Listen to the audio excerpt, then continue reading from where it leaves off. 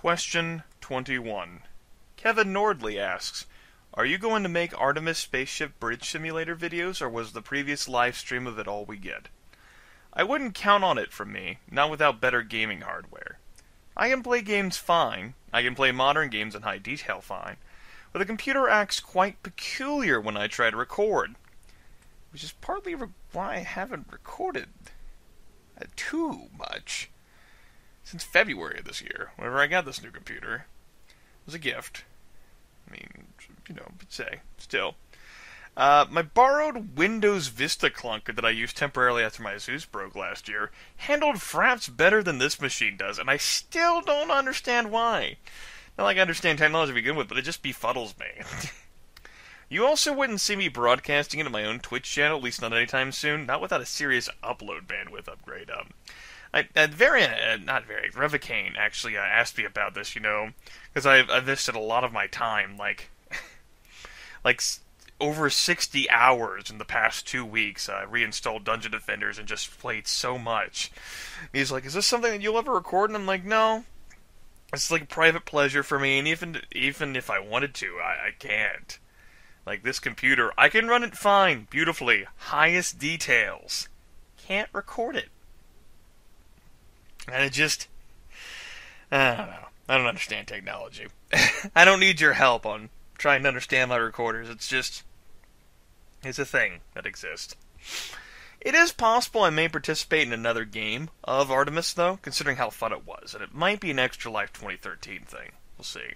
I also decided during like that 10-15 minute break while I was waiting for Audacity to process the first MP3 that I would eat some corn chips, because I was like, well, I still have some dip left over, you know, it's Thanksgiving morning, it's my fucking birthday, I do whatever the goddamn want, I eat some corn chips, and some salsa, and because I haven't learned over the past 2.5 years that those little bits can get caught in my throat, and it'll be hard for me to communicate with you all. Oh, no.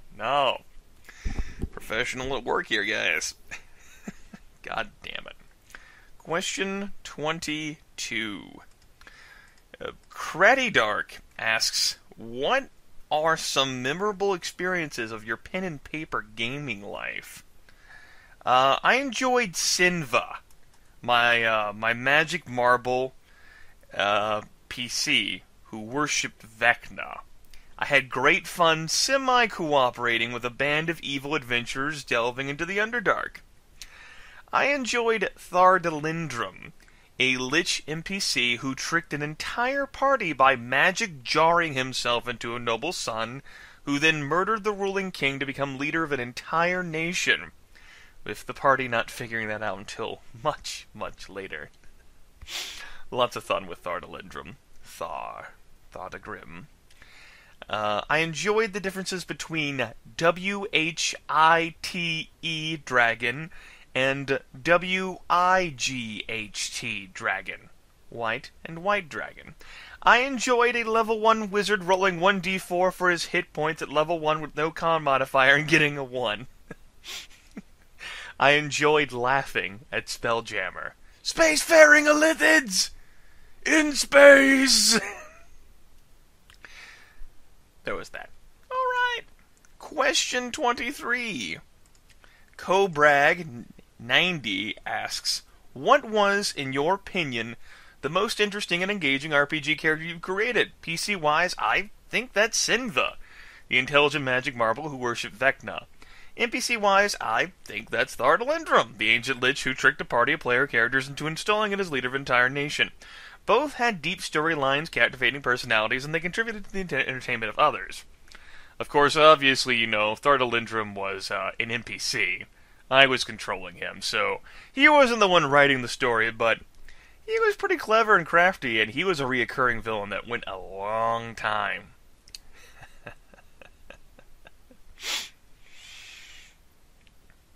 Undead are awesome.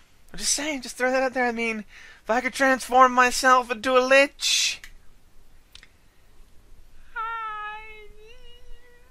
maybe I already am. And I'm just redefining what it means to be a lich. I'm casting alter self upon myself every time. Just like, oh, yeah, I look like some random corpulent human being. You guys haven't seen me for a while, actually. Since the summer was the last time I showed myself off, so who knows? There's that. There's also been some, outside of like tabletop role-playing games, there's been some other interesting characters I've made to Ulrich Tarif, Heinrich Bonson. I get some moments in there. Good times. Question 24. mikaelssenpro. mikaelssenpro. Mikael. It could be Mikael. I just read it normally as Michael. He asks, do you love to make these videos, or do you just do it to reduce the derpiness of the internet? The former. Question 25. Pillowtap asks, will you ever record any Rome Total War? The barbarian mercenaries need a leader. Barbarian mercenaries. I won't say it's impossible, Chief, but I don't see myself having the passion to finish another campaign of Rome Total War. Excuse me. I like it, but I don't know whether I'll ever be in the mood for it again. Perhaps... corn chip. Perhaps one day. I knew it. I knew it, and I did it anyway. I think that might actually be the definition of stupidity or insanity. I don't know. Question 26. Smushy Dude 1 asks, will you ever create another story to go along with your Let's Get On With It, like what you did for your first LP ever? Probably not. Liberal Crime Squad was, and still is, special. It would take a lot for me to write another story. One that I actually liked. I don't much care for the one that I wrote. The LCS narrative. Because I was kind of flapping my wings in the middle of nowhere. The game really doesn't exactly lead itself well to a narrative style, but I tried. I tried. And sometimes your best just isn't good enough, but I did it anyway, and some people liked that, and you know, it worked.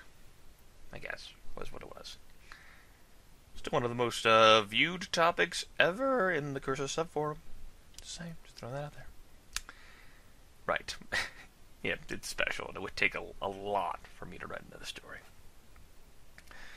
I guess I'd put on the Voltron Army if I did.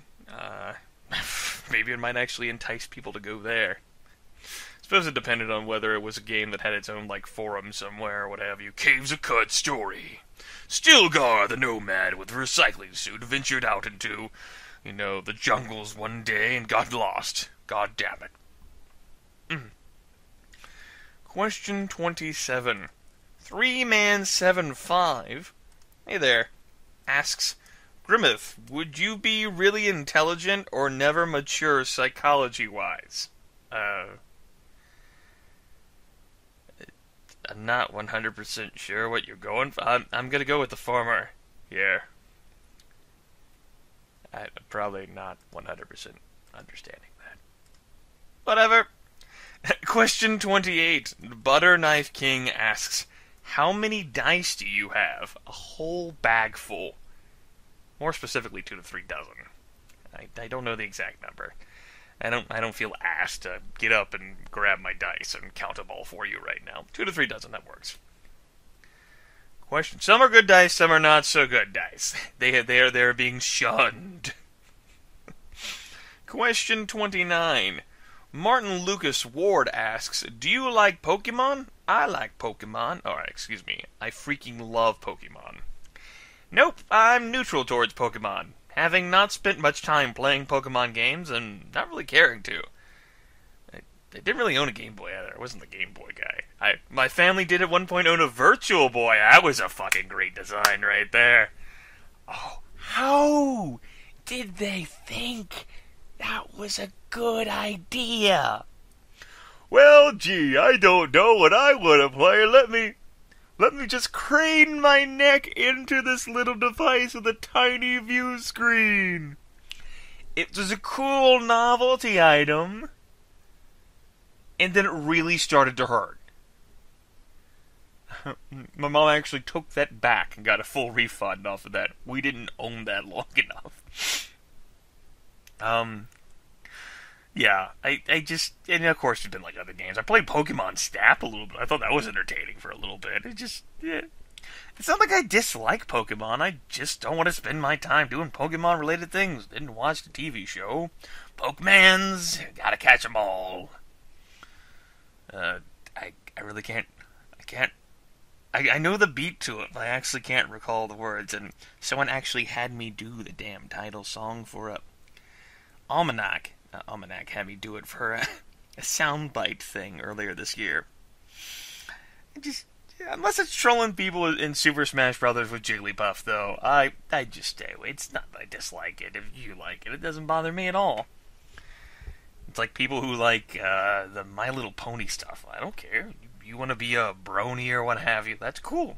Doesn't bother me. I have no feelings towards it. I don't. Alright. Question 30. Wilhelm. Wilhim, Wilhim, the second. He's made some interesting little videos before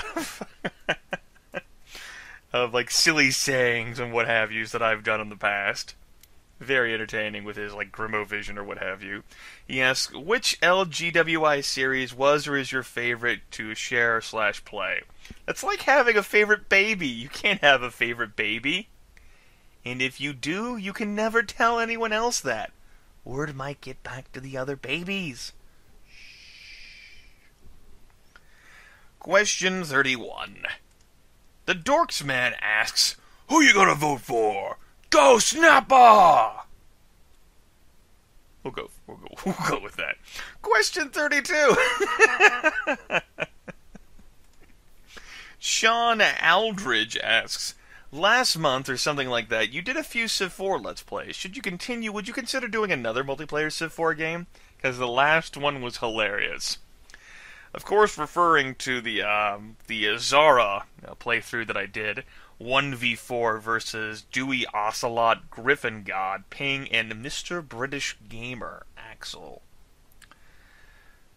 I think that was a special thing, forged by 4 people thrust together in archipelago, with dreams of rising against the almighty Grimith. They feared me, as they should have, but for the wrong reasons.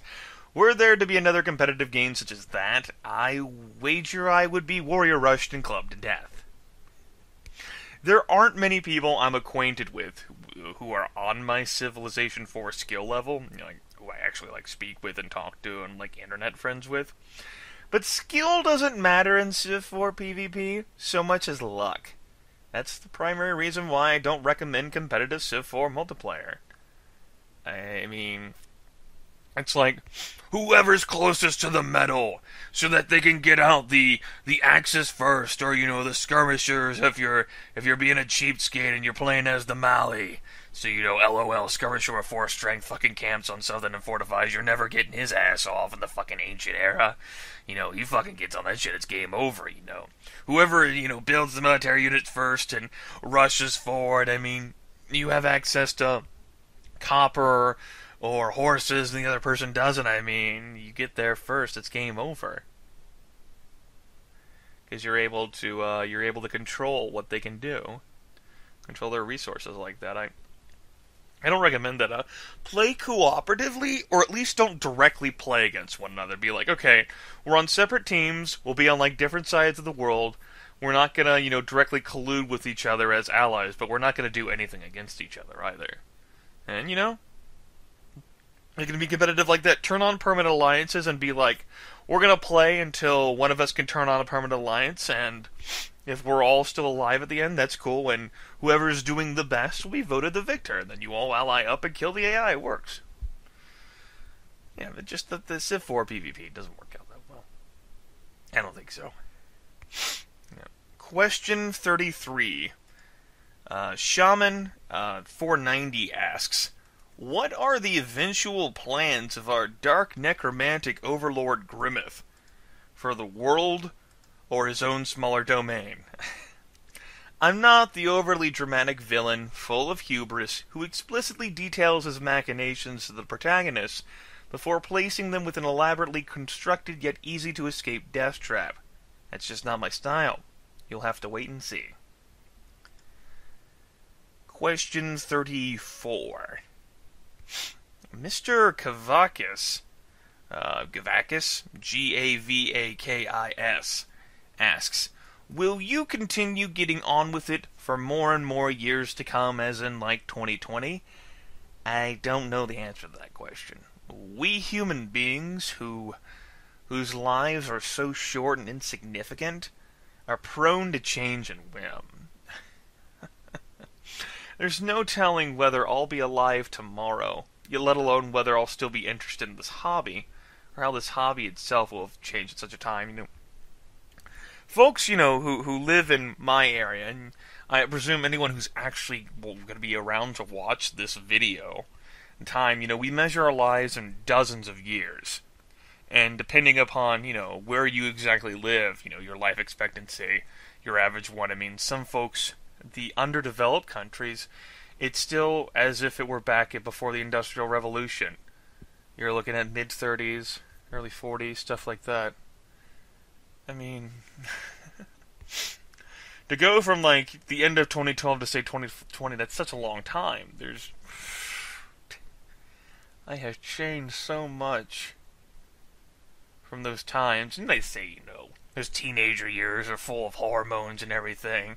Now that you're a young adult, actually matured into a full adult now, you can make competent and coherent decisions and shit like that. It's, I don't know. As a kid, I watched my brother and friends play games in front of me. With the tools we have at our disposal, we can now get that gameplay footage delivered to us. Who knows what will become of the Let's Play subculture 1 month from now, let alone years into the future. Question 35. Megadonkey30 asks, why is the sky blue? Google it. Question 36. Casey Jards, Hards? Casey Hards? No. Jardes? Jardes? Oh, god damn it. Asks, what would you recommend as advice for board RPing? Like message board, post-by-post role-playing? It's been a while since I've done any of that, and I admittedly did not like it as much as real-time role-playing. Not live action, like, dressed up and donned my robe and wizard hat, out there in the world. Like something that's happening in the moment, like through like a chat window, or like an IM, or like a chat room or something. On one hand, with the forum, you have the time to flesh out how your character thinks and feels, how your character would respond to such and such, which you may lose if you're in real time, because you're in a hurry, you're wrapped up in some particulars, you're not fully grounding yourself within your character, like playing an 80-year-old dwarf and trying to imagine all of his thoughts and experiences and things he's gone into. It's a big reason why I tend to stick to the human race and things that I roleplay as, if there's like an option for like fantastical races or what have you, because that's what I know. Obviously I want to stick to the male gender too, because that's also what I know. I can speak better for that. Magic, will just have to be something I fucking imagine to begin with. On the other hand, there's something a bit mechanical about those forum posts, as responses can be pretty slow to come by, too. You're not, like, immediately interacting with someone and getting their feedback. You might wait 5 minutes for someone to type a reply in a conversation window, but for a role-playing forum, that can stretch out to days. I'd recommend, as advice, since you're asking for that, finding people who have similar attitudes to yours when it comes to the activity. If you're the frenetic type who makes short bursts of posts and constantly refreshes the forum, then getting involved with people who make just like one post a day won't do it for you. The opposite's also true. Use the luxury... excuse me.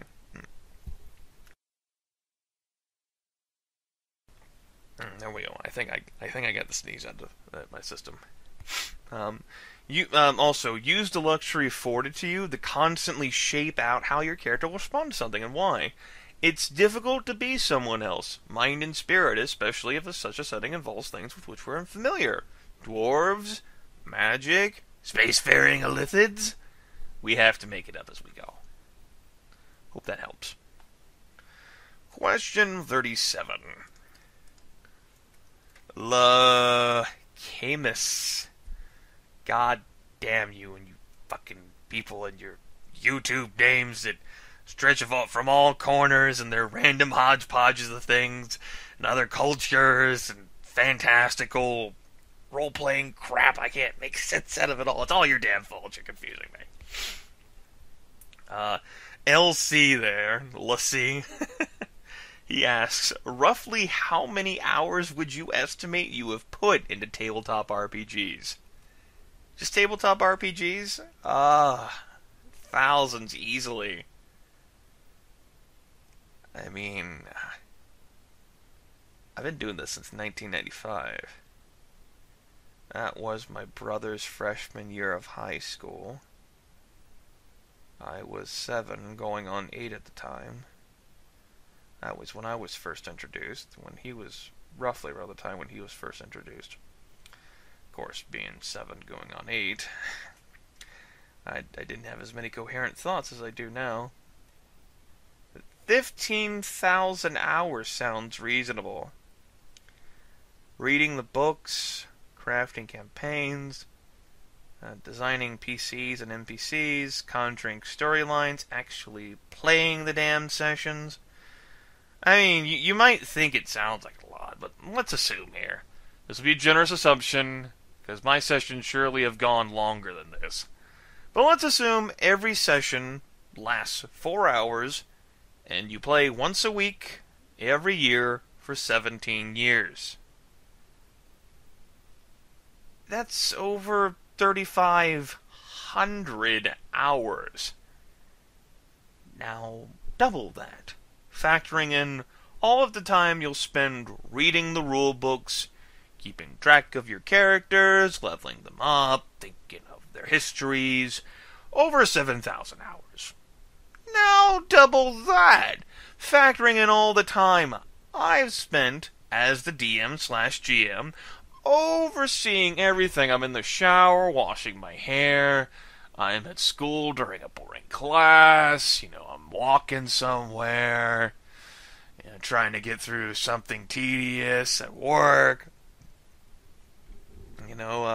overseeing everything, all the minor nuances, the potential timeline of events, overthinking things, underthinking things. It's the growing and learning process. I mean, what the fuck do I know about DMing when I'm goddamn 7, 8, 9, 10, 11, 12, 13, 14, 15, 16 years old compared to what I know now? Shit. Sifting through all of the potential rules, trying to learn and memorize everything, getting the money to buy the books, and while we're at it, let's throw in all of the other systems I've dabbled in and tried out. Because that's just assuming that you're working with one system that entire time, maybe. You do like D&D, Advanced Dungeons & Dragons 2nd Edition, then Dungeons & Dragons 3rd Edition, then Dungeons & Dragons 3.5, Warhammer 4 Fantasy Roleplay, Dark Heresy, then you go into something like Rifts, Palladium, Paranoia, Vampire the Masquerade, Shadowrun. Yeah. There's a lot of them out there. 15,000 hours? I think that's a good number. Okay. Question number 38. Don't die, Grimith. Dylan522P asks, we know that you are a history nut, and I think you even went to South Carolina, fucking cocks, for college. So my question is, what is your favorite period of history? First, go Gamecocks! No, to be fair, Georgia, as it did last year, somehow manipulated itself into being the leader of the SEC East because they took care of Florida. You bastards. Last year we got crushed by the West, and that's what ruined our conference schedule. In Georgia there, it only has one loss, and that was to South Carolina. It's running fine and pretty. And it gets to go to the SEC Championship again, despite a 35-7, game against South Carolina, but they handled their business and did everything else, and they rightly deserve to be in the SEC championship, and they may very well get to play for the national championship, which all things considered is pretty impressive, although they have to survive Georgia Tech if they want to keep their standings in the BCS. But still, go Gamecocks. We whooped your ass. What is my favorite period of history? Germany, years 1919 to 1945. I'm partial to ancient civilizations, of course, and I have a sentimental attachment towards GK and the Mongol horde, which I imagine not everyone shares, given how he was a ruthless conqueror and all, but I've put considerable focus and my energy into researching Germany post-World War I, or the First World War, the Great War. It's stuff that I've written papers about, stuff that I've just focused my free time on doing, and it was my favorite era.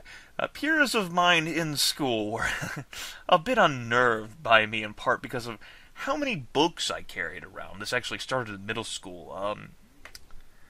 I think I might have mentioned this before last year, and I talked about it before. So many kids have to deal with teasing and bullying as they grow up, and I was no exception.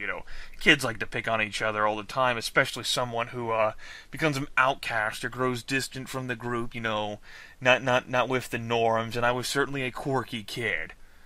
And something that I started to cultivate was an aura which would strike, not exactly necessarily fear, but to unnerve people, I guess from the Hey Arnold episode there, where Harold wants to beat up Arnold, but Arnold, acts crazy, and Harold's like, you don't want to pick on the crazy person. That's just it, someone who's a little bit off-kilter, and me being peculiar and off-kilter to begin with certainly helps. But stuff like that, where, peers of mine would be unnerved, like, oh, I gotta pull out my fucking geometry book? Hold on, let me just take all these damn books out. They're sitting at the top of my book bag, and I really didn't use lockers back in the day. I didn't, personally. It's just like, whatever, it's bother. I'm strong enough. I'm a big enough guy. I'm over 6 feet tall. I'll fucking carry the books with me. Pull out my geometry book and put all the Nazi books back in. All these books detailing the fall of the Weimar Republic and the rise of National Socialism. I admittedly cultivated my peculiar aura through other means, whether it's the jaded, bitter, sarcastic asshole, the fact that I got into fights, that I wouldn't back down from a challenge, shit like that, where it's the point where, I'm such an intelligent student, I achieve, I overachieve, and I ride short purely on talent. You actually want to fuck with me, by all means, you will fuck with me, and I will fuck with you back, and we'll throw down together. You'll get a referral, and I won't, because I'm fucking awesome. And for whatever reason, schools are unfair, and they see my track record, and he's such a good kid, they're not going to give me one. Na-na-na-na-na-boo-boo. So there's that. It's just, at that point, getting, 13, 14, 15, 16 years old, it's just, an accumulation of events that I would just, build up the fear, and of course the swastikas I might have doodled on my cover for my German book certainly didn't help either. I just want to say, though, before we continue, how does Mysterious Juju put this in his Panzer General videos? I'm not a Nazi. I was, and still am, fascinated by Adolf Hitler and how one nation could, through a collision of events, some of them incredibly disastrous, and which could have been helped easily, and if it's still how one nation could have come under his control. But I'm not a Nazi. I'm not even a neo-Nazi. Now, a neo-Confederate. I know a few, given where I live in this country. But I'm not a Nazi. I just play one on TV. Grimith, you're trying to... Okay, that was dumb. Alright, I just play one on TV. That was just me throwing that in there to be snide. Okay. I was trying! To amuse myself, I guess. Yeah, it just seemed funny enough for me. I don't care about whether you guys find I'm funny. I just care about whether I find myself funny. Fuck all of you. There we go. And you can fuck me back too if you want to. Gay or incredibly erotic. One of the two. No in between. So yeah, I'm not a Nazi. Alright, just That's a period of history, and I could go on a lot about that, but I won't. I answered the question. I don't want to make this a controversial video. No controversial bacon is here, damn it. We got regular bacon, we got extra fatty bacon, yes. We got lean bacon, I got turkey bacon. It's Thanksgiving, turkey day, whatever. And no controversial bacon. I just played Nazi on TV. What does that even mean? I guess it means that I play a Nazi on TV. I guess there was that one Rise of Hitler special that CBS had back whenever I was in high school. I've never seen that ever again. I thought it was pretty good. They just never shown that ever again, ever. And, some other things, too. It was always, oh, goodness, now I'm starting to think about it. Ian McKellen played one in a movie. It was based off Stephen King, Apt Pupil, I think? He did a pretty good job with that. Of course, there's always going to be differences between the stories and the movies. But I actually, I thought it was a cool twist there, what the movie threw in on its own, and just that peculiarity and the frightening aspect of seeing Ian McKellen there. It was actually gave me goosebumps to see him there on the Nazi uniform and the salutes he was giving there when he was all dressed up. It's you see that stuff in black and white, and then you see it in color, and it's two different things. Because they didn't invent color in the world until Mommy, why was the world in black and white? But I'm not a Nazi. Alright. Question number 39. Mr. Marauderification asks, Grimith, what is your favorite genre, and what are some of your favorite games? Strategy is my favorite genre. As for some of my favorite games, alright, Grimith, this is kind of like a free association thing. First 5 games that come to mind, let's say them out loud, go. StarCraft, and its expansion, Bit of War. SimCity, in 2000, 3000 Unlimited, really loved that game. Back in the day, I used to like doodle cities when I was like first grade because I loved the game so much. It's the first game I ever bought with my own money, $34.95 from Walmart. Heroes of Might and Magic 2, actually played that game online with friends, very fun. Played it in LAN with my brother as well, quite enjoyable. Shadowrun for the Sega Genesis. Brother and I actually convinced the game store that we lost the copy because we couldn't buy it from them normally. We paid them the $20 so we could keep ours. And Dungeon Defenders. Yeah. I've invested over 300 hours total in that game according to Steam. I like that game. It's an enjoyable one. So, there you go. 5 games. And my favorite genre? Strategy. Question number 40. The Middle Newton asks, will you be Let's Playing any more grand strategy games anytime soon? Well, according to my remaining games on the Rewarding the Rewarders list, no. I suppose it could happen, though. After all, there are many other Romance of the Three Kingdoms games I have not recorded, and I could always delve into, say, Nobunaga's Ambition. We'll see. Question for the... If anyone is confused by that answer, then I will now take the opportunity to state that, contrary to internet belief, Paradox Interactive did not, in fact, invent the grand strategy genre. Go play Rise and Decline of the Third Reich. Amusing how it all comes back to Nazis. But I'm not a Nazi. That was your edification for the day. Go play Rise and Decline of the Third Reich. At your edification. Please do not squander it. Question 41. Yeah, Paradox Interactive games are the only grand strat. Nope, not yet. But the game you recommended is a board game, Rudy. I don't know why that turned into Bill Cosby. Why the Paradox Interactive fanatic sounds like a horrible impression of Bill Cosby with the hip and the hopping of the Jello pudding, but it does. I apologize to everyone. Okay. Question 41. Blast Wave 2K asks, have you ever got sucked into an MMO Which one? And tell us about it if you did. As someone who loves RPGs, of course I have in the past, seemed like a natural next step. I'm curious about what you think here. There was one. I've tried a few over the years. Asheron's Call, EverQuest, Warcraft.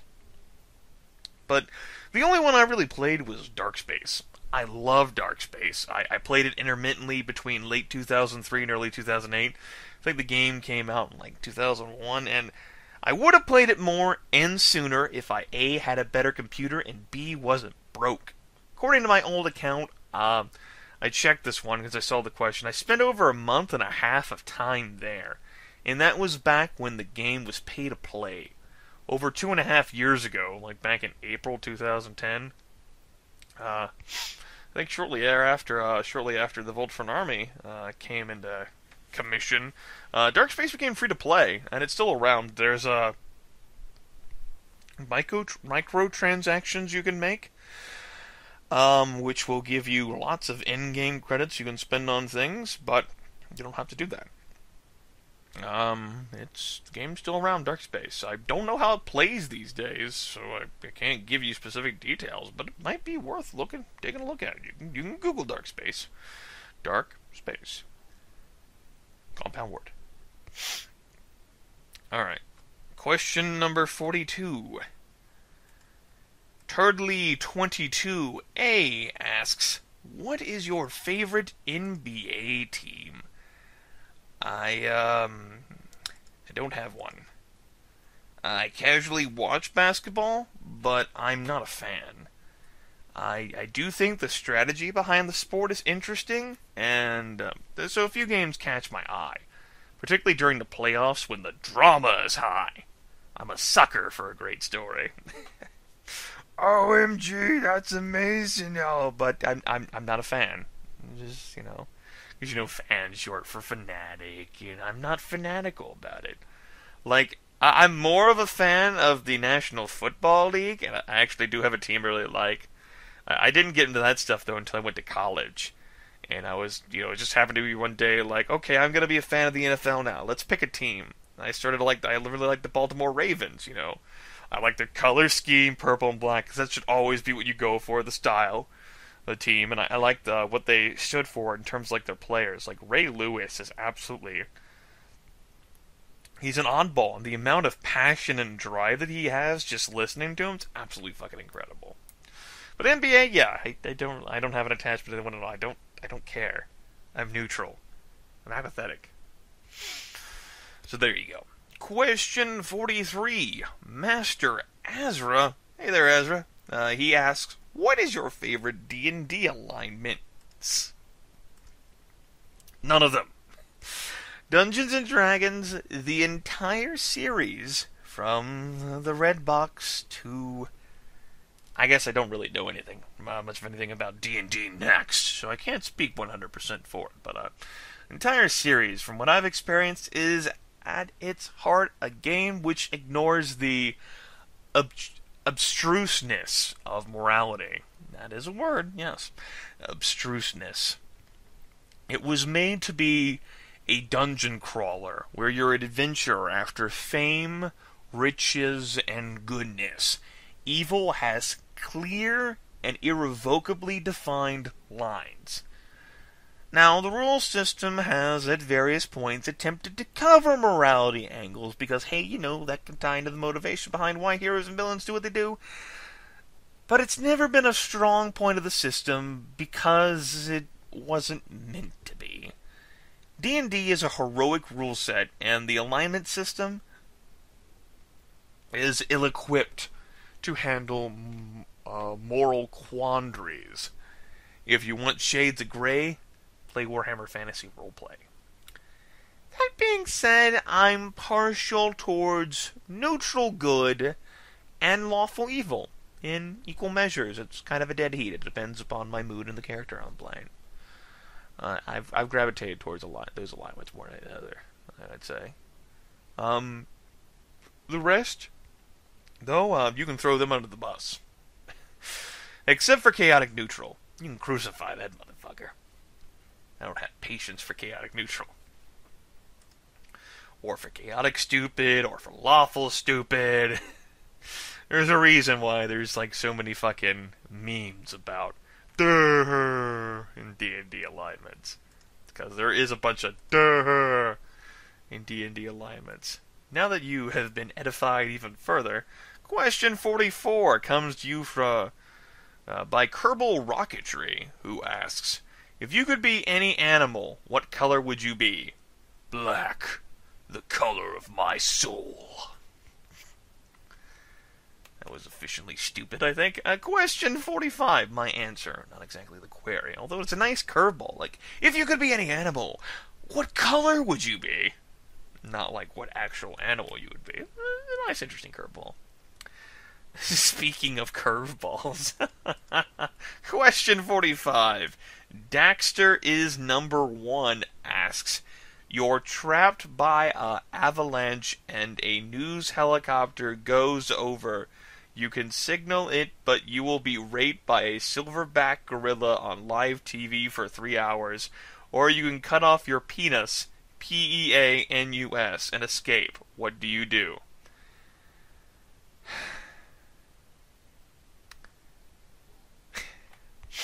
Let me gather my thoughts here. Reverend Mother Gaius Helen Mohane said, it's an animal trick to cut off a limb to escape pain. Instead, you would endure like a rational human being while looking for a third option. One that would actually be indicative of a creature with intelligence. So that's what I'm going to do. For instance, I can ignore the fact that I got trapped in an avalanche. Maybe I'm vacationing in a snowy region. And the news helicopter, I suppose, seemed plausible. Scoping out, the effects of the avalanche. But a silverback gorilla hanging out nearby that accessed me? Forgive my ignorance, but I thought, the gorillas were, tend to be relegated to, certain regions of Africa. And I didn't think those were, snowy regions at all. I guess, you can transport a gorilla pretty much anywhere, but I thought that was, their natural habitat. Again, that's not my expertise, so you'll have to forgive my ignorance there, Maybe you can edify me. That's what I thought. So, I didn't know gorillas hung out in snowy areas. Or maybe this is some kind of sick game show. The news helicopter's actually playing a part. That's why it'll be recorded on live TV. It's a fucking game. I mean, I'm not doubting the animal's strength, and maybe he or she, since gorillas do have sexes attached to them, just happened to wander along sometime after the avalanche occurred. Dum-da-dum, looking for dum-da-dum, whatever. I don't know what gorillas do. I don't even know where they live, apparently. But this is where the other thing comes into play. I mean, the only way to escape this avalanche, according to the setup of this query, is for me to cut off my penis, leading me to believe that this unobtrusive appendage on a rather large body is somehow the only thing that got stuck in a giant mass of snow, ice, and rocks. What was I doing? Sexually engaging with a snowdrift? An arm or a leg? Sure, there's actually a story several years ago. I think it was a guy who got his arm cut and, it was facing an avalanche or something, or was after it and he was going to die. He was fuck this shit, and he cut off his arm so that he could escape and live. Yeah. That's a big aspect of your body there. It's extended from the body core. That's understandable. But a soft organ tucked very close to the rest of the body mass? Now you just crossed into fiction. Everything else, okay, I was making excuses for that, but this, nah, that was too big of a curveball. I've struck out. I can't follow you there. Nope. Question 46 comes from Trashy Bagels, who asks, what's the deal with you and Variax? No deal? That was my initial reaction. However, for you, I did a bit of homework. I actually pitched your question to Variax 4 hours ago. It's almost 6 in the morning now. Somewhere around there. And here's how that went. As far as I knew, you and I are internet acquaintances, but I figured I'd ask you just to make sure. Oh, well, the thing is, I love you. Oh, well, I suppose that's been unrequited for quite a while then, huh? Yeah, so I never mentioned. So, there you go. That's the deal. What's the deal? Fucking Seinfeld. There, you have now been edified. That's the word of the day, apparently. Edify. No, there. Interesting. Question 47 from Devin Bradley asks, since you like Chinese history, have you thought about playing any of the Dynasty Warriors? I actually own one, Dynasty Warriors 5, but the DW games aren't really my style. If you're looking to see series on those, then check out Bobo the Vulture and Mysterious JG. They do a lot of Chinese history stuff too, and Bobo does other Koei games as well. Actually, so does JG for that matter. Doing Romance of the Three Kingdoms stuff. He did a playthrough of 11 and got a playthrough of 10 too. Now playing as Sun Se, Sun Se. No, not Su. No. Wrong. He played as Zhou Yu, sworn brother of Sun Se. He might as well have been the goddamn leader, considering the fact that the AI Sun Se on beginner difficulty did fuck all. I haven't finished that series yet. It's a work in progress. I'm working on it. Alright. Question 48 comes from Flip45, who made a roller coaster and Roller Coaster Tycoon named after me. Oh, that was fun, and then I killed people. He's scolding me. Grimith, what are you doing? He asks, which game would you want to see a Let's Play of but not want to do yourself? Daggerfall! Good joke. There's not one that comes to mind right now, but there have been examples in the past. Metal Gear Solid 3, for instance. I've never even played that game before, but after watching a masterfully done playthrough, I have zero intention of doing so. Just Snake Eater. He's fucking ascending that goddamn fucking ladder that takes forever. Oh man, I don't have much experience with the Metal Gear Solid games anyway. You know, once you get into like the PlayStation ones, I just know of the memes that originate from them, like Snake's incredible ability to want to know how everything tastes and what have you, and Big Boss and CQC. And of course, there's Mary Gear, Santa. I think that's what it's called, and Santa 2. Those were interesting. Yeah, Deus Ex Human Revolution is another one. I never played it myself, but I watched Griffin God do it. And I am 100% good on never experiencing that again. I have no interest in even remotely picking that up, because, wow, I pretty much seen everything I needed to see. Like, yeah, no. I think. And fun fact, I've actually gotten him to play Daggerfall too. I've mentioned that before, definitely. That's great. I suppose there is one game that occurs regularly, and that's Civilization 5. I like to watch Mad Dijin play through it. He plays on a game on Deity. You know, he's informed. He participates in the Polycast. That's like a bi-weekly type thing where they talk a lot about Civilization stuff. That's the big podcast they have there on Civ Fanatics. I've listened to several episodes throughout the years. It's interesting because, you know, not so much whenever they transition from Civilization 4 to Civilization 5, but I've definitely listened to some before. I like to, you know, Civilization 4 stuff obviously interests me, even though I don't think it's like that great of a game. No, I like to watch Madigen play Civ 5. I've invested, I think Steam says, like 175 hours into it myself.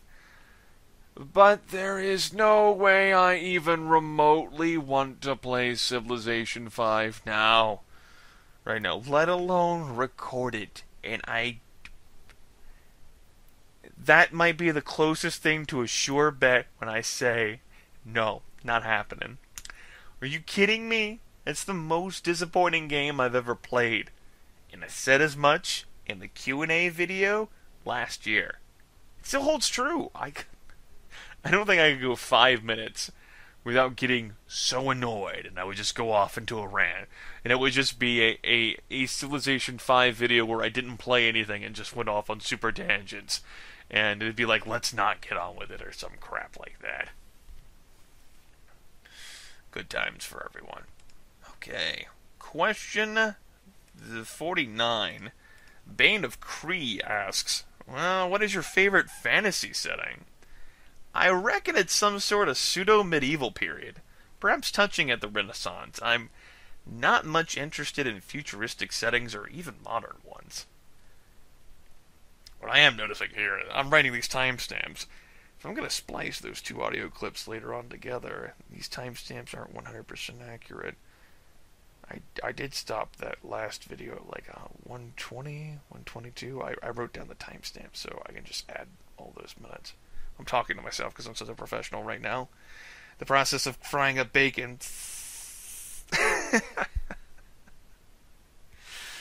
Wow, for not having as many questions, I spent a lot more time answering each individual question. I only spent like 1 hour, 58 minutes, and 30 seconds or some crap on the damn the video last year. I guess this is just higher quality bacon since fewer questions were asked. Whatever. I actually did get a new question from VeryX between the first part and the second part. Just technically the deadline did not pass. Alright. Yeah, Bane of Kree. So stuff, like the Dungeons and Dragons settings, and I do like the WFRP one too. I do like those eras. The futuristic shit, so many mechanics to that, like magic, you can explain away with like a wizard did it, but all those high-end laser photons, fucking magical antimatter beams and what have you, it's just, when you try to explain things with science instead of just the clutch, a wizard did it, things just, not only is it clutch, but it's cliche, but it totally works.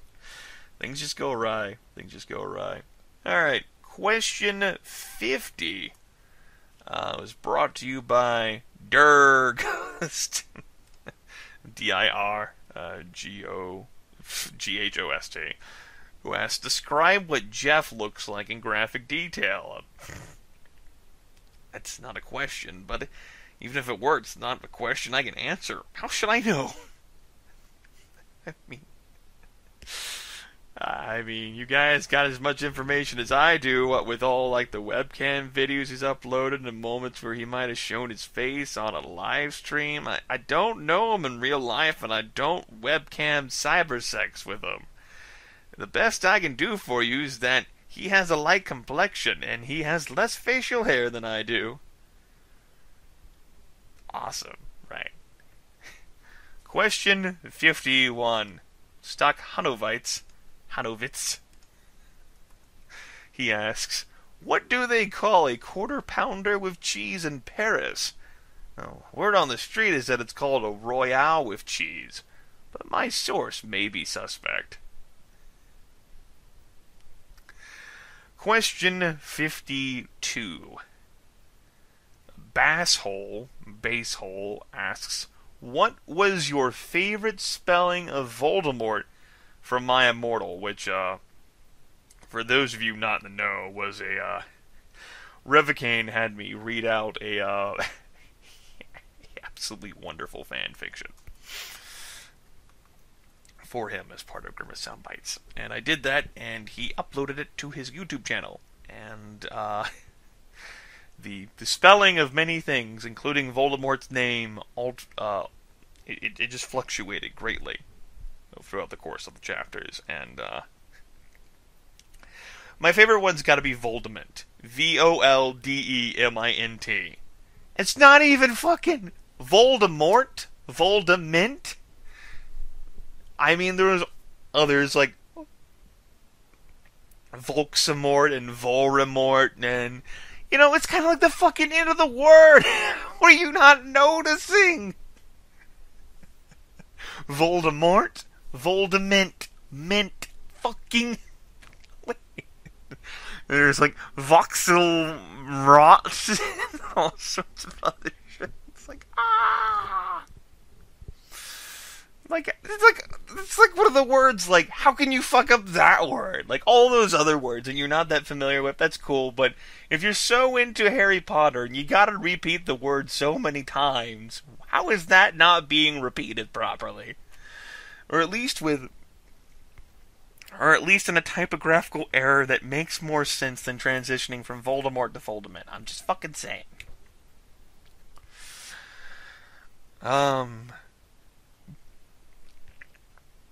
Excuse me. Question 53 was brought to you by Beepsy, who asks, I noticed that when I was younger, my gaming habits were not as refined as they are now. Stupid corn chip. In particular, I spent too much time playing bad games, and also managed to let some of the jewels slip by entirely. Were there any bad games you remember spending an inordinate amount of time? God damn it! An inordinate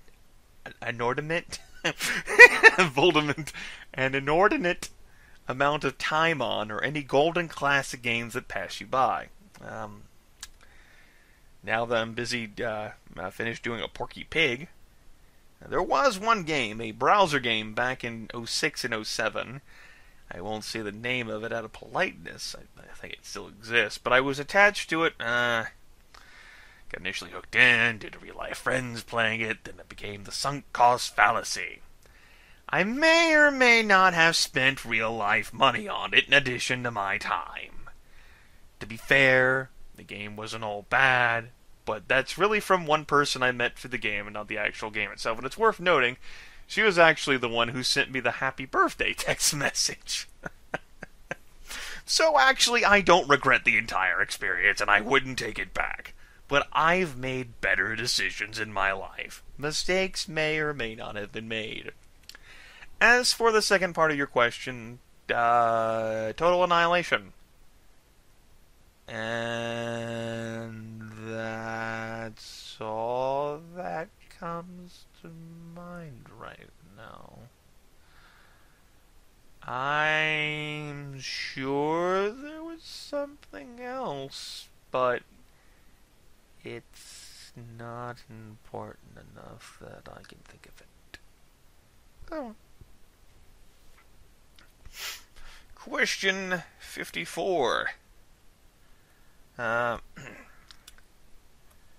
Gaffstormer asks, have you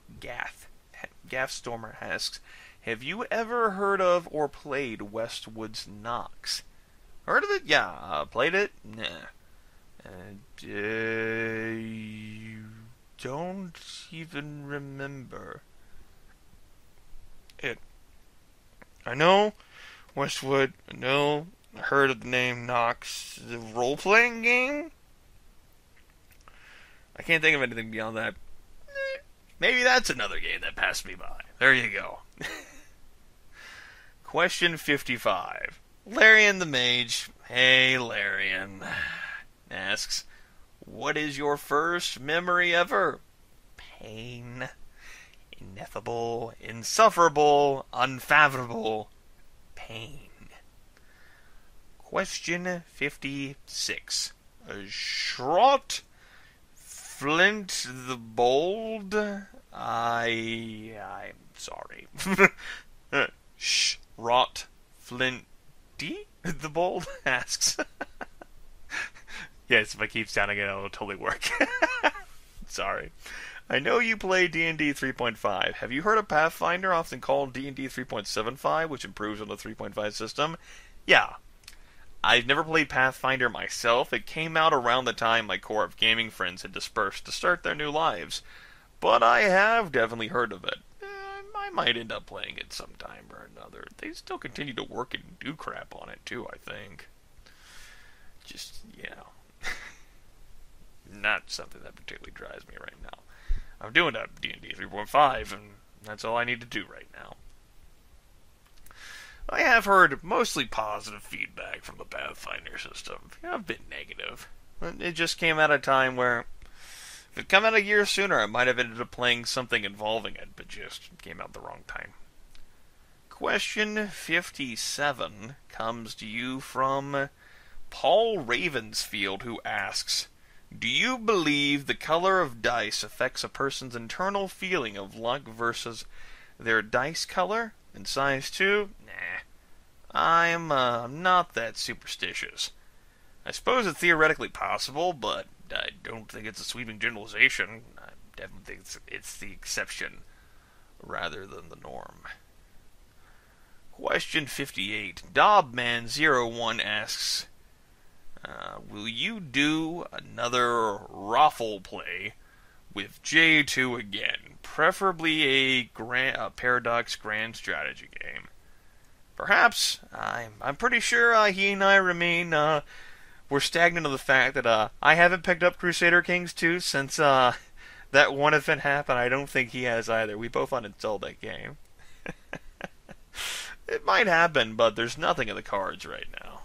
That could change, but we'll see. We might play Dungeon Defenders. I think that's a game he bought that he hasn't played at all. One of many, like dozens.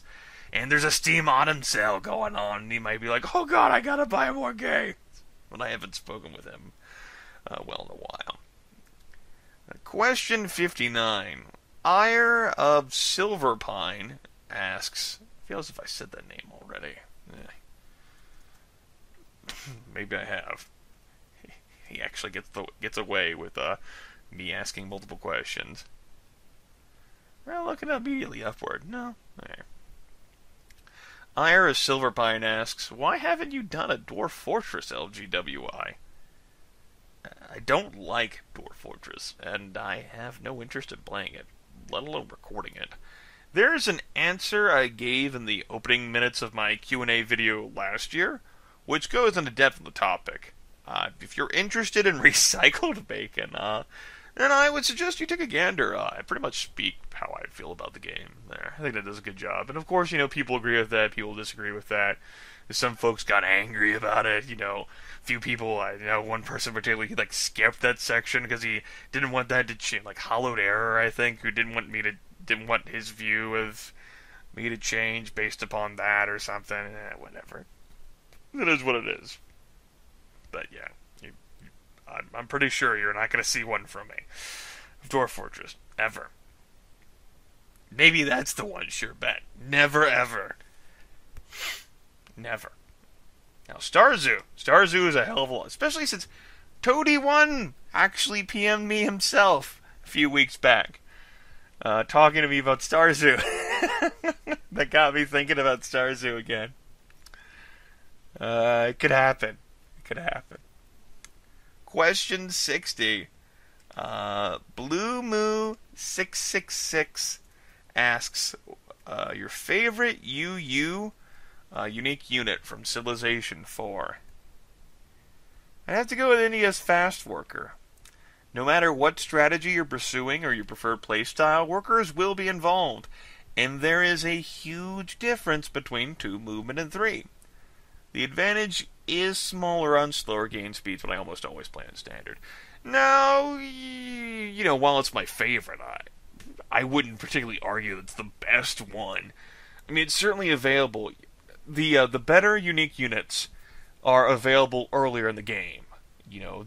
Because that's when you can utilize them to gain a turn advantage. It's just like the unique buildings. The earlier ones are going to be better. Like Inca's Terrace, of course, is glorious because it's a granary that gives you +2 culture, which is wonderful. There's certainly not a problem with that at all. In terms of best unit, India's Fast Worker, I think, is in contention. But the +1 movement wouldn't help you so much as using Inca's Quechua. On the higher difficulty levels, a warrior that starts with Combat 1 and gets a +100% bonus against archers. That's your barbarian defense right there, and that's your offense. Even on Deity, you can quench a rush someone and take them out. Or you can take out their capital and let the AI you kind of cripple continue to make more cities for you that you can take later. That is your offense. Because on the higher difficulties, they're going to start with archery, and they'll have entirely archers until they, like, hook up metal and shit. Don't let them hook up metal, it's a bad idea. I mean, like, something like that. Or, you know, Egypt's war chariot. A chariot with 5 strength. You know, that difference between 4 and 5 allows it to plow through enemy defending units much, much easier. That extra, I mean, you know, at a time where, you know, strengths are so close together, each little point of strength matters so much. Those are 2. The Persian Immortal as well. That's also a very good one. Roman Praetorian, I think, gets overrated. Aggressive axes are pretty competitive against that. You know, 7.5 strength versus 8. The axes are cheaper. And, of course, if you have a barracks, too, you can stick with the potions. And, obviously, if you fortify the axes in the city as well, the Praetorians with their 8 strength, it just, I mean, I don't think it's a bad unit. It's a fucking swordsman with 8 strength instead of 6. I think it's a bad unit. I just think it's a lot of, you know, props when it shouldn't. But my favorite one, just, you know, the peaceful India's one. That skirmisher from the Malinese is also pretty sweet, too. You can do some skirmisher rushes. Or choke down people, but... moving right along here. We're getting close to the finish line. And I've definitely gone over last year's time. I've just been ranting more. No, fuck that name. Sorry. That was an unfiltered initial reaction from me. Nauru Norik. Nauru Norik? Cairo. I was just now. One. I was trying to, like, reverse it. See if maybe that made sense. Nauru Norik asks, I'll check the timestamp. Do bottled children's tears age well like wine, or are they best enjoyed after a quick chilling with friends?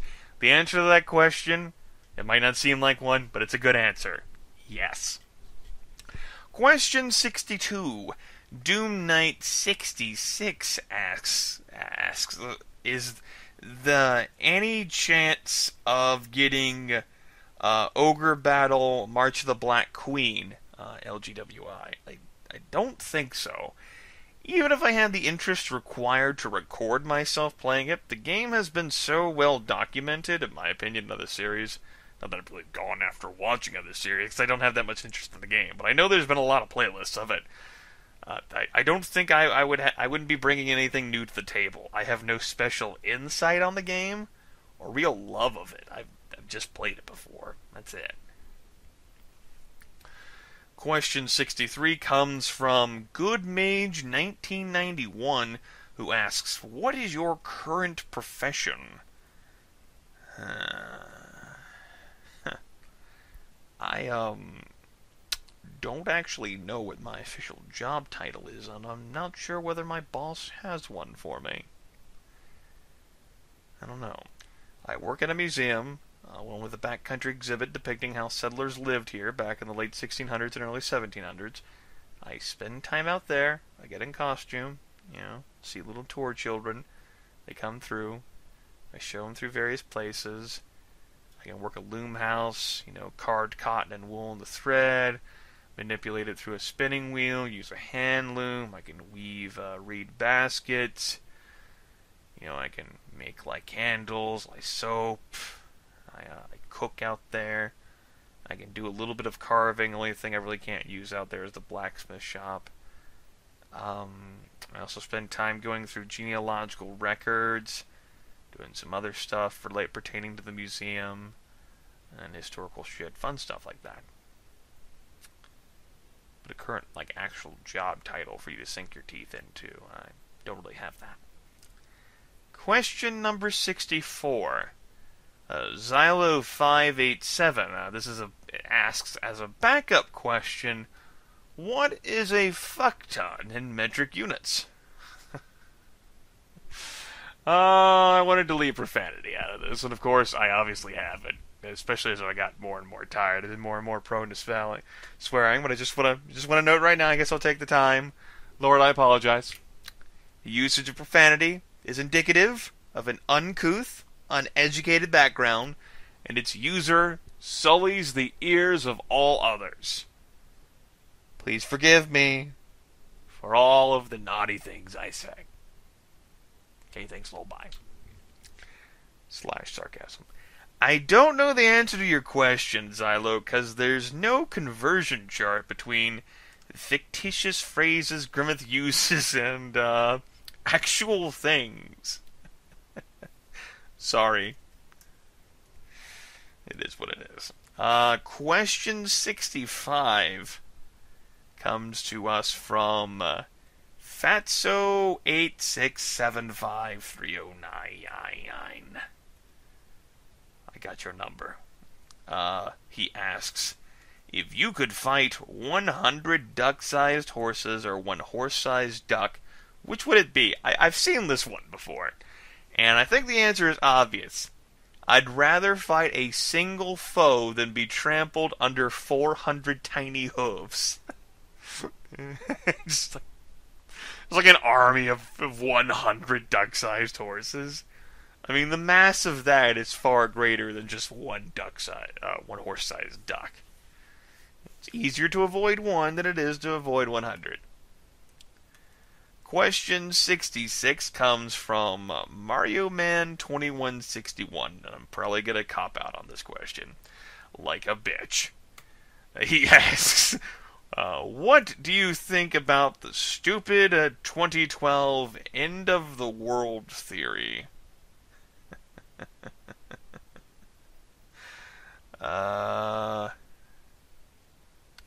Ask me that question again in 30 days. We'll know more then. You'll see for yourself, in fact. You probably won't need to re-ask me that question.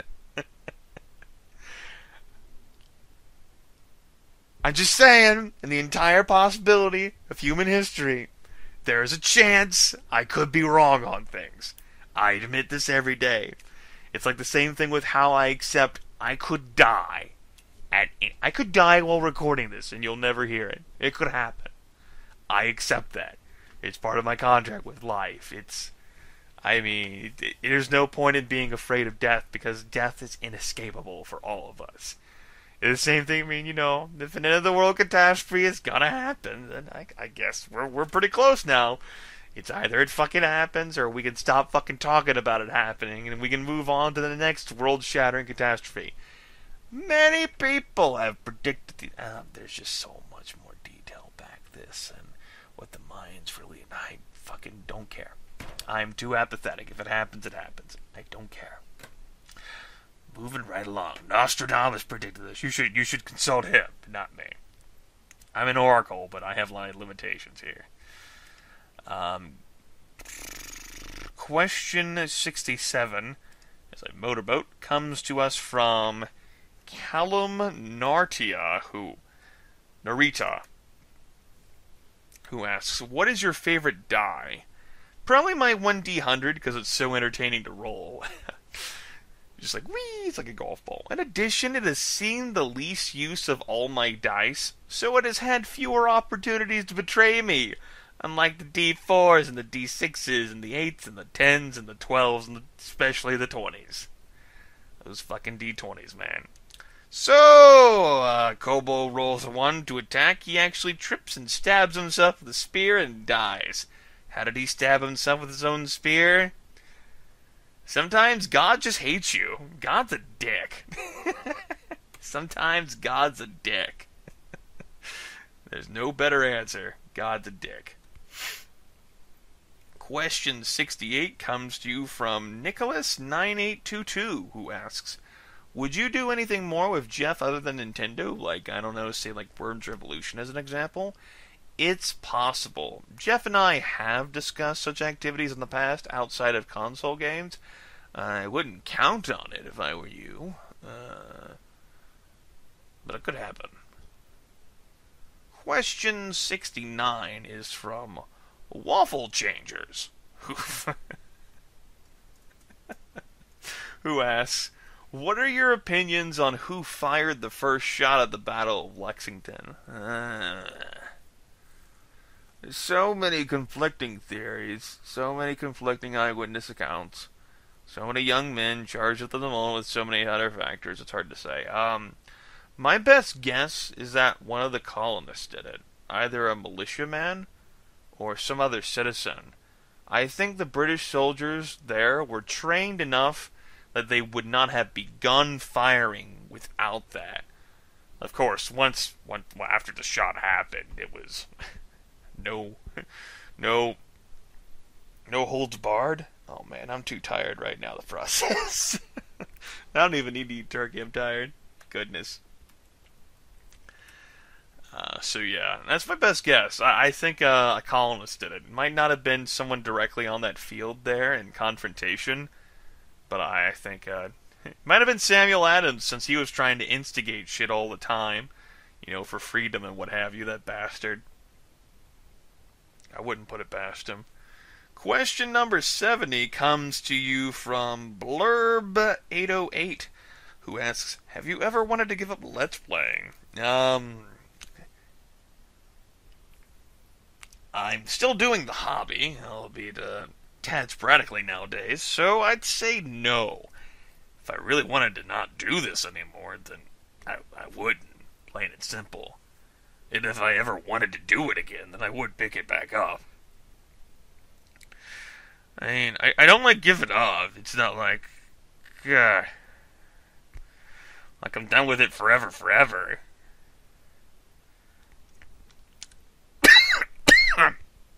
Excuse me. I don't know. I might just be bickering and dithering over the choice of words there with give up. It has like a negative connotation attached to it. There's that.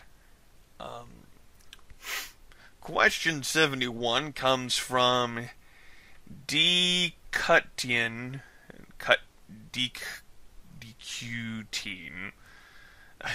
DCUTEAN. Sorry. Who asks, have you ever or do you still actively GM tabletop RPGs? I most certainly have. That has been my primary function. But I am not overseeing anything right now. I'm not exactly looking 100% to oversee anything either. That could be possible, though. Not enough time in the day. I haven't even played Dungeon Defenders in the past 24 hours. It's bullshit. Question 72 comes from Jason Dwyer, who asks, do you ever miss Daily Motion?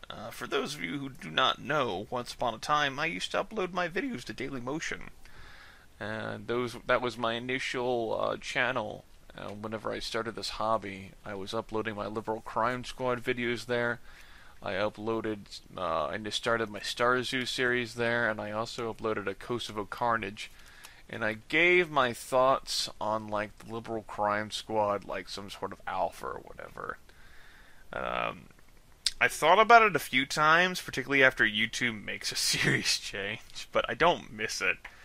If memory serves, I used Dailymotion because I liked the increased video length size, and I switched off. There were complaints of people not being able to watch the videos there or something like that. I don't remember fully. It's been too long, and I'm tired right now. There were reasons why I shifted, and I had personal dislikes with it. I like the increased video length size, which is why I use Dailymotion. I didn't think I'd be turning this a fucking, huge goddamn let's get on with it thing. I just wanted to share my love of Liberal Crime Squad and how easy the damn game was if you just murdered everyone. YouTube certainly took care of that increased video length size thing, though, and so many people continue to use YouTube that, I guess it'll work. Maybe a blip TV will happen one day, but I don't miss Dailymotion, no. Question 73 comes from my name is 214365, who asks, let me get down the timestamp here. This shit's complicated. Who asks, who do you feel would win in a free-for-all fight to the death? You, Plump, Jeff, Revocane, SKS, or Gryffindor. This is, of course, taking into account estimated weight, height, strength, pain threshold, sportsmanship, morality, and body fat percentage, and Civil War knowledge. Personal bias is permitted as well. I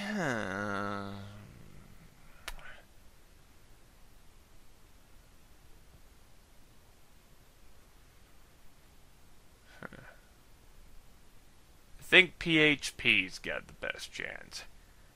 SKS and I would immediately lock ourselves into a duel, the likes of which are only seen in lecture halls across America, and it would end with physical violence. Well, I think I could take the balding, anti-progressive Kentuckian. Gryffindor would handicap me, because I have belittled him way too much for him not to come after me personally. So, this 2v1 matchup, I mean, I'm good, but I'm not that good. Come on, it would end in death for all three of us. And so, we're out of the picture. As for the others, well, there's no way Revocane would go after Plump, out of respect. So Revocane and Jeff would have to square off, and I think Plump's got enough of a dark side. There's some evil potential in him that he'd pick them both off while they were weakened and declare himself the winner. Besides, I would venture so far to say that, Plump, he works out in a country town, and, he works with animals on a farm. I think I would wager he's in the best physical shape of all of us. That being said, don't bet against Grimith. I've thought for years that my rage, given physical substance, could move mountains. The lives of 5 people would not be beyond me to take. Comes down to survival. We could try to make our own third option and fight the man, or I could kill all of you.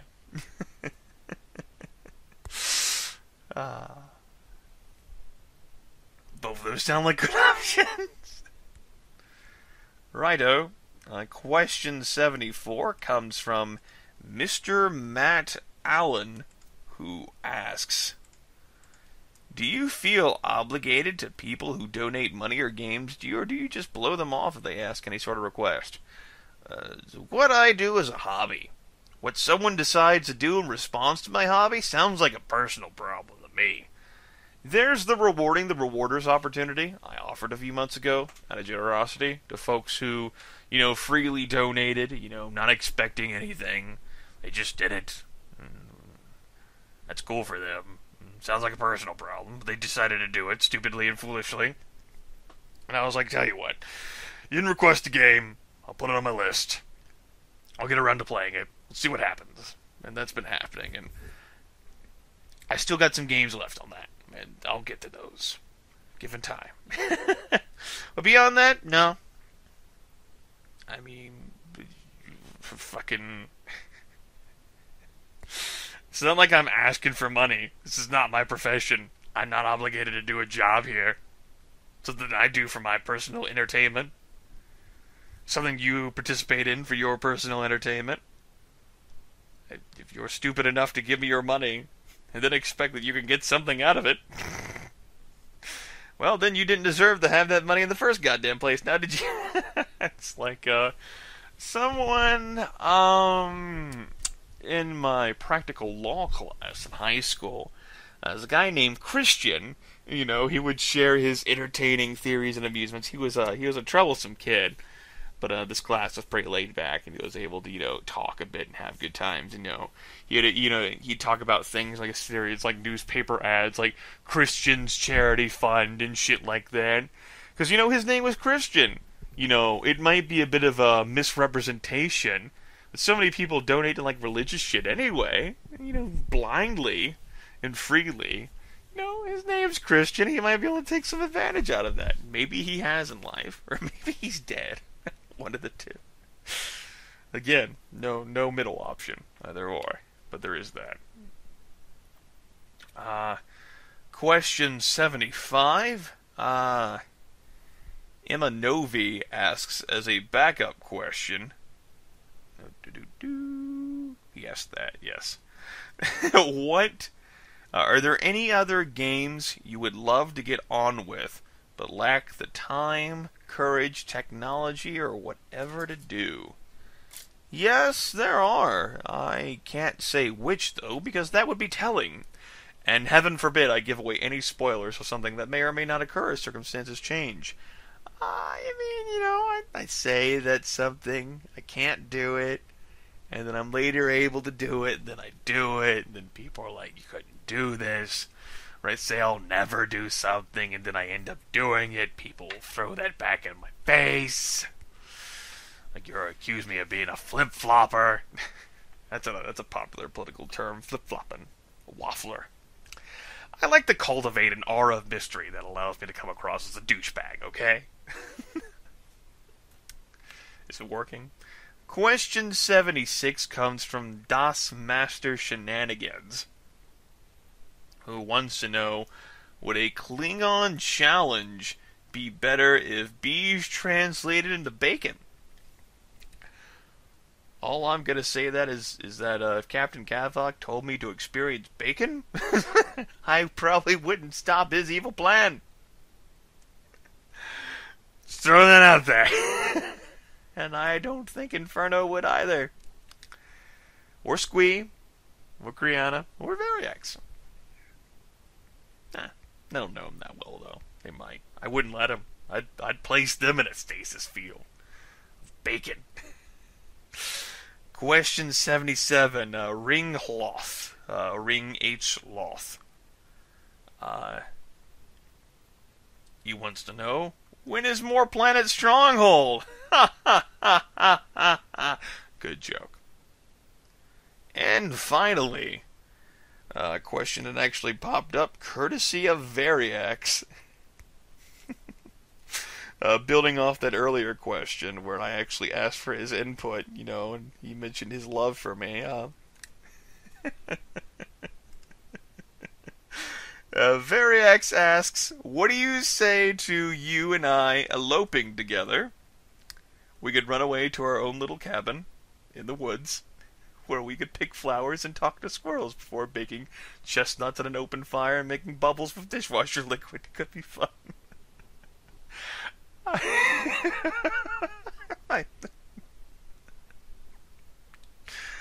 I was pretty sure you already had a girlfriend, but I guess if you're in the market and you're interested, a man with an awesome beard with a lot of dice. That bubbles with dishwasher liquid, man. Oh my goodness. That cute little smiley face. We might be able to make some magic happen, man. You'll just have to give me the details later. Maybe your love won't be so unrequited.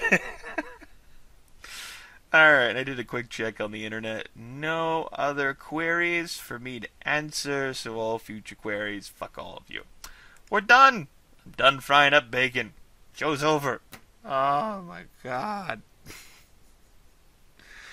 It's 6:40 in the morning. Early morning bacon.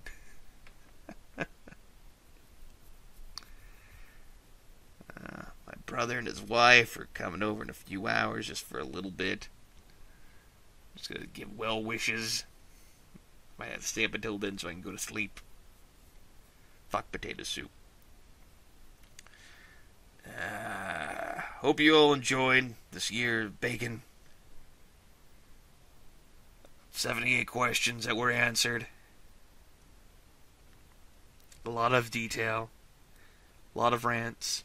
A lot of awkward swallowing sounds. And corn chip getting caught in throat. Oh, man. I might release these in 2 parts, given their total length. I might actually be generous like that. Or I might just feel too lazy, not want to splice them together, and have to make another set of timestamps. I am now strongly considering this option. Might make this 2 videos instead of 1. That sounds pretty good to me. Can I ramble on any further? Is there anything else I want to cover? No? Good. Hope you all enjoy your little Turkey Day gobble gobble. Happy birthday of bacon. Bacon for everyone. Everyone got a slice. I like to think it was a big slice. Some slices were bigger than others. The political rant one, that was pretty lengthy there. You all know whenever you ask me these questions that I get to go off on tangents like this. That's right. And for the 4 people who are still watching, good job. For the 4 people, actually the 19 people who are still watching, 15 of you who just skipped the end. I'm glad you all have hung out with me for 2.5 years through rough times and pleasant ones, through all sorts of peculiarities. I'm glad I get to share random moments from certain games with all of you. I apparently decided to delve into like a heartwarming moment. It's a rather fun hobby I enjoy, and so long as it remains fun for me, it's something that I will continue to do. And despite the fact that I come across as an arrogant asshole and a douchebag, you know, I do care about people. People do matter. I try to enrich and better their lives through my actions in life.